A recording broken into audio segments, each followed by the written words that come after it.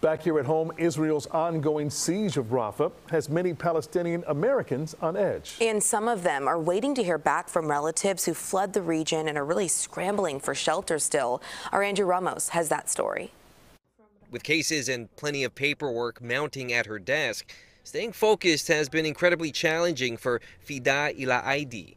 Her mind, like many Palestinians around the world, consumed with the horrific images that continue to come out of Gaza. You know, every day we sort of wake up anticipating the worst news and brace ourselves for that. The Bridgeview-based immigration attorney has a number of cousins, aunts, and uncles who were in Rafah when an Israeli airstrike over the weekend bombed a tent camp. Thankfully, they fled just in time, but it was a grueling 48 hours before she was able to confirm they were okay. In this recent photo, smiles cover up their fear. At this point, they're just expecting that their deaths will come soon. They understand that, you know, world powers are not interested in stopping this.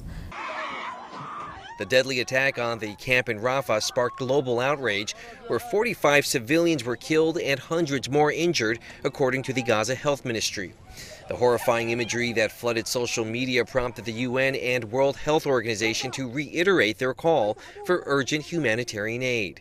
My family is overwhelmingly children, and I don't know how their needs are being met. If the bombing stops tomorrow, the deaths will continue on and on and on. Local faith leaders and doctors who have been on the ground in Gaza also reissued their calls for a ceasefire, pressing the Biden administration to take more action and guidance from the UN Human Rights Council, which has found reasonable grounds that Israel is committing genocide in Gaza. This is a man-made disaster. While Elaydi's relatives find refuge at another tent camp in southern Gaza, she says hope for the future is all she has to cling on to. It's a global obligation now to make amends and to help make Gaza whole again. Andrew Ramos, CBS 2 News.